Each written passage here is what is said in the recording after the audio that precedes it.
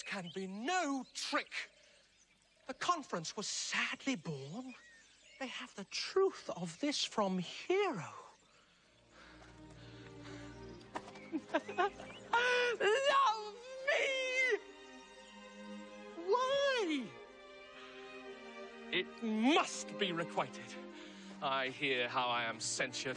They say I will bear myself proudly if I perceive the love come from her. They say, too, that she will rather die than give any sign of affection. I did never think to marry. I must not seem proud.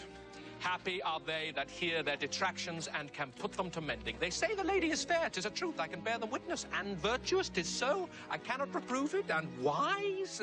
But for loving me, by my troth, it is no addition to her wit, nor no great argument of her folly, for I will be horribly in love with her. I may chance have some odd quirks and remnants of wit broken on me because I have railed so long against marriage. But does not the appetite alter?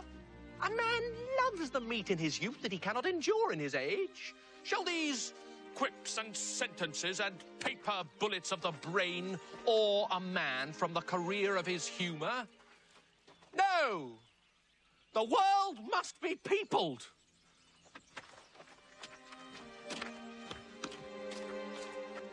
When I said I would die a bachelor, I did not think I should live till I were married.